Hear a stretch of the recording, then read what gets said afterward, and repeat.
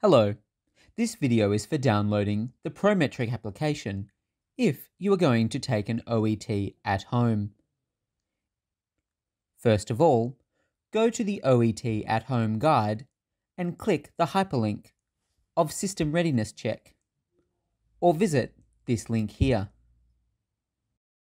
Make sure you open the link in the Google Chrome browser.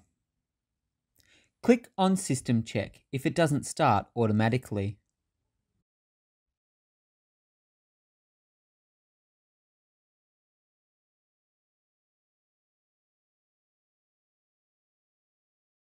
Make sure all the ticks have changed colour to green.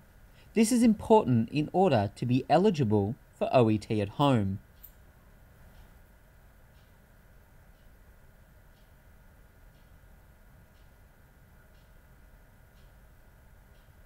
Once you are done with this step, continue to download the application.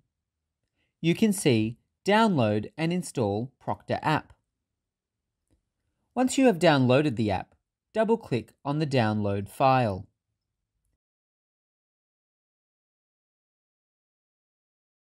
Then click on Run.